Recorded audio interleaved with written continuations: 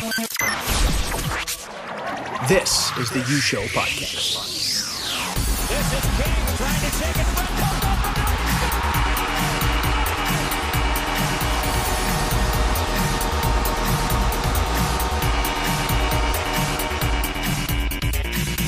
Hello, everyone, and welcome into the U Show podcast. I'm Chris Trevor. I'm with Ben Gisselson of the Des Moines Buccaneers, and that would be a little more relevant for this episode because our special guest today is former Des Moines Buccaneers, Stanley Cup champion, a long resume of a lot of success, Trevor Lewis.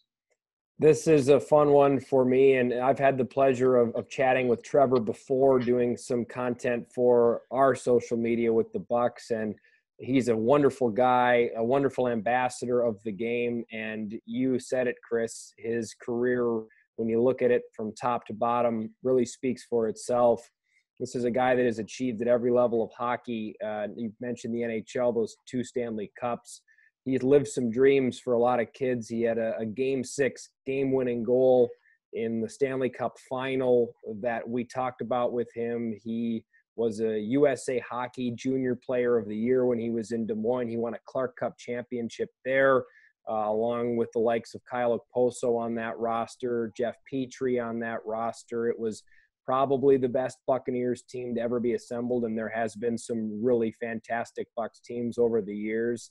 But that team was loaded with talent, and he was, at the time, probably the most talented on that roster, though I think he'd tell you Okposo was. But it was really fun to get to chat with him about his time in Des Moines and about his career as a whole, because he's had an interesting journey for sure. He didn't come from the hotbed of a Canadian city or a Minnesota or out east in Boston or Michigan. He was born in Utah and had to go through Colorado to make his way to Des Moines in the first place. So he's a true story about sticking with his guns and sticking to his guns, I should say, and being a champion of the sport, even though he's not from what you'd call the hockey-centric area in the state of Utah. So I think that's enough rambling from me. Let's get right to it, because Trevor's a great interview, and he gave us a lot of time, which is something that we're always very grateful for. Normally, I would make fun of you at this point for talking about the Buccaneers so much, but this one, you get a pass. So don't worry. You're not going to get chirped for being a homer, because you are totally allowed to do it in this terms, because now we hear from former Des Moines Buccaneer, Trevor Lewis. Pleasure now to be joined by a former USHL Forward of the Year player, a former USA Hockey Junior Player of the Year, back from when they were handing out that award in the 2006 season with the Des Moines Buccaneers. Oh, and by the way, a 2-time Stanley Cup champion and current member of the LA Kings, Trevor Lewis. Trevor, we appreciate this time you're taking with us, and it's great to catch up with someone who has had winning follow him all the way back to the USHL. First and foremost, how are things with you and the Lewises right now? We're hanging in there. I got a twin 2-year-old, so most of our time is just kind of going to them and trying to keep them busy somehow, and trying to get them to burn a little energy as much as they can during the day, so they can sleep good at night. But other than that, we're all healthy, and we're just hanging in there, trying to figure out things to do for them. So you've gone from full-time hockey player to part-time hockey player now, and part-time entertainer, you might say, on your end with the kids. Is that right?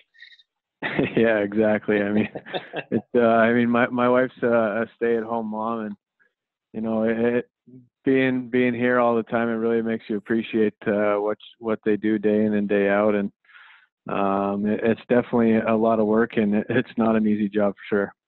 No question. Well, you've put in a lot of work to get to where you're at. I want to rewind the clocks back to when you were coming into Des Moines as a Utah-born kid, but you played midget hockey in Colorado. What did you know about the city of Des Moines, and what did you know about the USHL when you were walking into the league back in 2004, 2005? Well, growing up in Utah, I didn't know much about hockey outside Utah at all. I mean, my dream always, I think, as a little kid, it's to play in the NHL and to win the Stanley Cup, but it's a lot harder than you think. And when I was 15, I moved away to Colorado, and that's kind of when I first started taking hockey seriously and just playing hockey. And that's kind of when I learned about the USHL and how good of a league it is, and how good of a way it was to get a scholarship or play junior or whatever you wanted to do. And coming into the league, I didn't know much about it. I actually was planning on playing in the North American League, and I got a call from Bob Ferguson and said they had a spot for me, and I packed up my things right then and drove to Des Moines. And I'd never been to Iowa. I'd never really even really heard of it, and I got there, and I just kind of took it in stride, and it turned out being one of the best decisions I've ever made. I remember you telling me we did a similar thing to what we're doing now last summer, but for the Buccaneer broadcasts throughout the season. And you told me that you were shy when you first got to Des Moines and a little bit of a private kid when you got there. Do you remember who were some of the people, maybe they were teammates, likely they were maybe billet family members, that helped you get comfortable in Des Moines? Yeah, I my first year I lived with Phil Pinter. He's from Austria, and he was a very funny kid, very outgoing, and I was kind of this shy kid, and he helped me a lot with just getting to know guys in the room and kind of just getting a little bit more comfortable, and and then from there, just hanging out with the guys at school and stuff, kind of got more comfortable that way. Now to the hockey side of things with you in Des Moines. You had a major jump from year 1 to 2 in points. You had 22 points your first year. Your second year jumped to 75, 35 of those being goals. What changed for you individually, and what changed from the team aspect for you to have such a drastic change? The first year I was just I feel like I was just kind of feeling my way out, and I didn't know really what I was getting into. And, coming from midget, when I was one of the best players to go into the USHL, to knowing that I needed to learn how to be a better player and,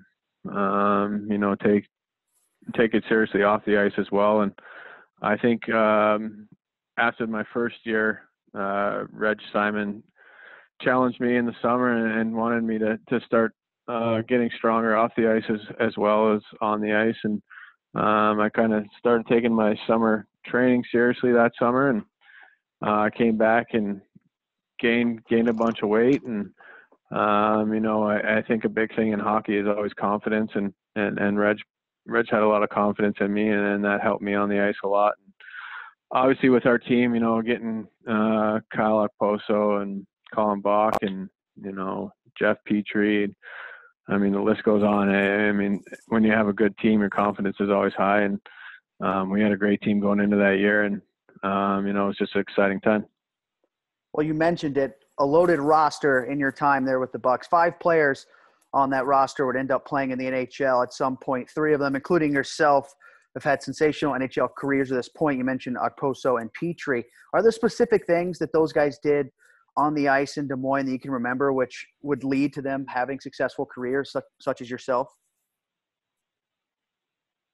I think I definitely benefited from playing with Okposo. I think a lot of the scouts came to kind of watch him and got to see me. He was such a good player, especially that young. He was already basically a man. He was so strong, and you could just tell he had it, and he was going to be a special player for sure from the beginning. And then with Jeff, I think he was similar to me coming in, very quiet kid, kind of kept to himself, but you could tell he had the size, speed, and shot. And when he got on the ice, he was pretty fearless out there. So you could tell he was going to be a great player as well.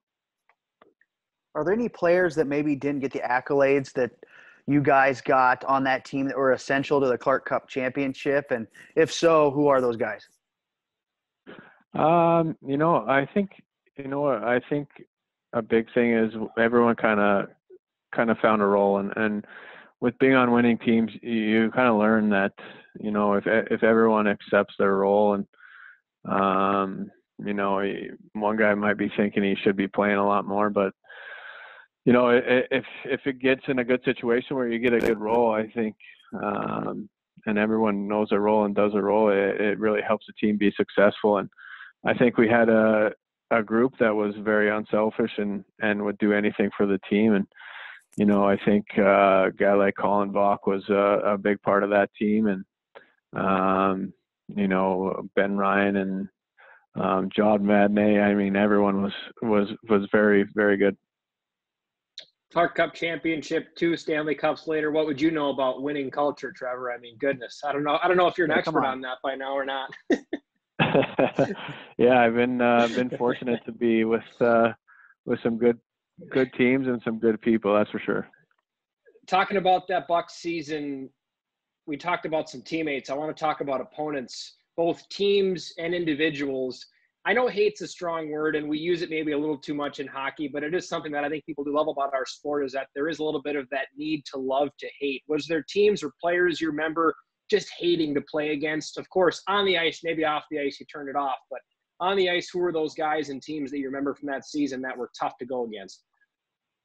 I remember Cedar Rapids was really good both my years. You know, Teddy Purcell, I ended up actually living with him my first year pro, and playing against him, he was, I mean, he wasn't a physical guy by any means, but out there he was so creative and so hard to defend against, and I think he was always a problem. They had Alex Stalock too in goal, and he was really good. And then, I mean, in the finals against Sioux Falls, you know, they were a really tough team. And Ben Holmstrom's actually a friend of mine. I played with him, but I hated playing against him, and we always had our battles. And you know, I mean, that was quite a while ago, but I remember that Sioux Falls was a big battle for us for sure. The building on Hickman Road, the Madhouse on Hickman, currently called Buccaneer Arena. It's had a lot of names dating back to 1960 when it was built. Of course, 1980 when the Bucs came in. But when you think about that arena, what are the memories that come flooding back for you about that building? Because in terms of character and legacy, it's about as fabled as they come in this league. And I do know I'm a bit biased when I say that, but I'm not sure there are many who disagree. I think I love that place. I mean, that building was awesome. I remember I don't know if they still do it or not, but when the visiting team came out, they played the circus song, whatever it was. Yeah. I thought that was awesome. And you know, when we used to come out, they had the big fog machine going, and it always get guys fired up. And it just felt like it was always so loud because everyone was kind of on top of you. And you know, those were some of my best memories. And yeah, I love that place for sure. The 2006 Clark Cup Finals were not won in Des Moines. You guys got the job done in Sioux Falls, and if my sources serve me correctly, there were fans jamming the parking lot at Buccaneer Arena when you guys got back late that night. It's about a 4-hour drive from Sioux Falls back home. Is that true? And then was there a parade? Did I hear that correctly as well? What was that whole fanfare experience like in the aftermath of that championship with a fan base that just loves winning? Yeah, it was something else. I mean, I never experienced fans like that. You know, it was kind of my first step to junior hockey, and it seemed like every game throughout both years, the building was always packed, and we always had such great support. And yeah, after we won in Sioux Falls, and you know, we had a good time in the locker room there, so we stayed there a little longer. And you know, when we pulled back up, we were expecting just to, you know, get in the cars and kind of head home. And we showed up, and there was, I don't know how many fans there, but it was definitely a special moment just to see how much the fans cared, and you know, how into it they were, and you know, how much support we had. From a playing perspective, your career, where do you think the USHL stands in terms of I saw my game develop the most in these areas, and maybe even some off the ice areas too for you, Trevor? Well, in the USHL, it was definitely in the summer after my first year when I definitely made my biggest stride with my off-season commitment and getting in the gym and really training instead of just skating and hoping my strength would come. I think that was a big thing for me, and I think in a lot of ways that year too, my second year, it was a time for me to learn leadership. I mean, coming back, I got to be the captain and got to lead the guys to the final, and it was a good step for me in the leadership department and pretty much all areas of my game. It was probably one of my biggest growth years in hockey, for sure.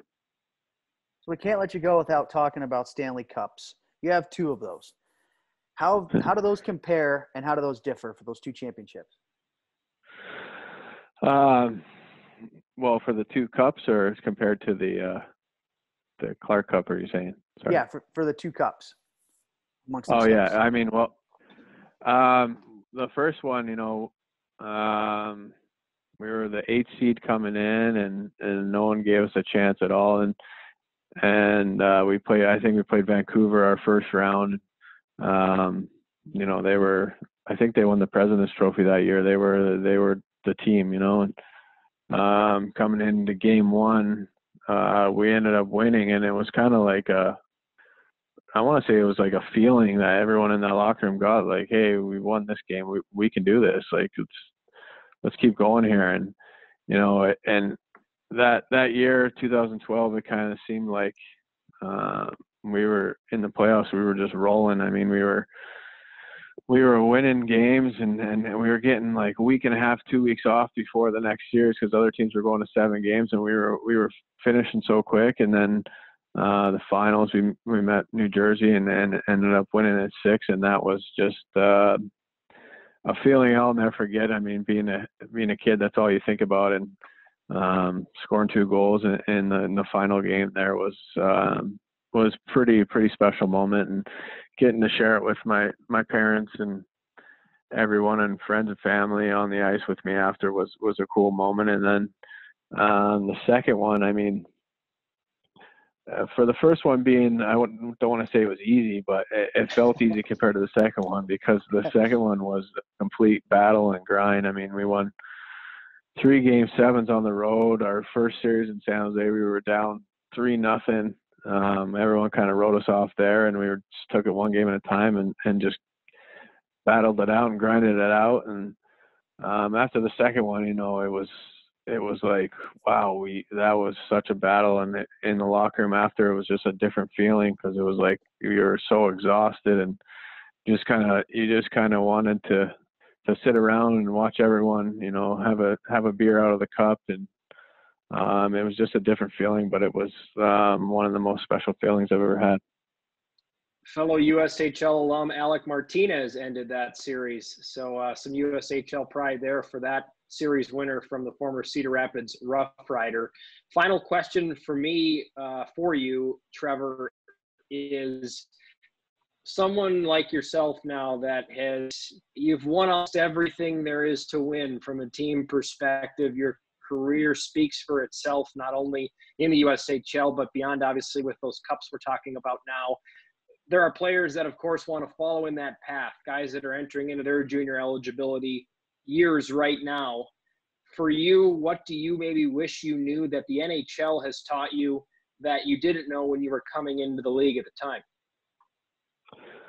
I would say when I got drafted, I thought I was going to come into that. I thought I was kind of a big shot and I was going to come into the NHL and, put up my points and play in the power play and stuff like that. And then my first year, I quickly learned that these guys there's some really, really good players here. And, to play in the NHL, I was going to have to learn to focus on other things and be good at, penalty kill and be very reliable. So the coach could rely on you to put you on the ice. And I just think it's important to, even if you're a 30, 40 goal scorer in junior, just to make sure you work on all the other aspects of your game too. So, I mean, it helps to be on the ice as much as possible. And so you get noticed by coaches and scouts and things like that. And that's something I wish I would have learned maybe before I tried to take that step in the NHL. To close this out, Trevor, I know Bucs fans will clamor to listen to this podcast because whenever your name comes up, they get glued to whatever it is. Any message for the Buccaneer faithful who I'm sure are listening intently here? Yeah, I mean, I just want to say I miss you guys. I had some of my best and greatest memories playing in front of you guys, and I hope you guys are all healthy and safe, and hopefully we can get through this time together. Well, Trevor, we wish you the same, both health and safety to you and your family and your two twin kids. And best of luck as you continue that journey into your entertainment stretch of your career with your kids. And, of course, best to your wife. And thanks for this, Trevor. We really appreciate it. Yeah, thanks, guys. Thanks a lot for having me.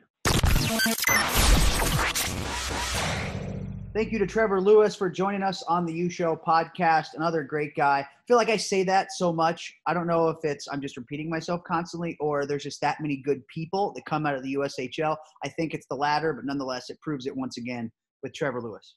Either that or guys that can really put on good faces. But then again, if they really could put on good faces and weren't good guys, I mean, not that the USHL is not a great league, but I don't think people would take the time to sit down with you and with humble you and I, Chris, if they really didn't care about the game and care about the league and are good people. So Trevor was fantastic. Huge thank you there. And also to John Gomez of the LA Kings. And not only for this, but both Trevor and John with LA have been really great to the Bucs since I've gotten there and have helped us out on a number of different occasions, giving us some content and some items that we've utilized through our social media to really kind of open up the experience for players in Des Moines. And you talk about guys like Trevor Lewis, and I know in our organization, we really try to key and focus on those guys because that's the pipeline to the NHL, right? We can showcase that if you come to Des Moines, you might be able to grow and get the life skills and the hockey skills to push yourself towards a great career, not only potentially at the college level, but in the NHL as well, like we've seen from Trevor Lewis. So a great and a very generous thank you to Trevor and the rest of the Kings organization for helping us out on a number of different occasions. Did you get all out, Ben? Because this is your so. chance, because you're not going to be able to talk about the Bucs this much ever again. We got another. I know we've got another one coming because we got an interview in the can. It's already done, so I know I'm going to get to be able to jump on my Buccaneer soapbox again down the road. So I'm going to throw that right back in your face today, Chris. You met your weekly quota, so yeah, exactly. The owners are happy. The owners listen to this and say, "Okay, good job, Ben. You got all the Buck talk out. Way to go." Perfect. Well, another big thanks to Trevor Lewis and the Kings. They've given us several interviews and have been extremely professional, as always, as the Kings are widely known as one of the most professional organizations in hockey and in sports. So thanks to everybody on that end. Thanks to Ben for all the help and Brent Meskey behind the scenes. I'm Chris Treft, and this was the U Show Podcast. This is the U Show Podcast.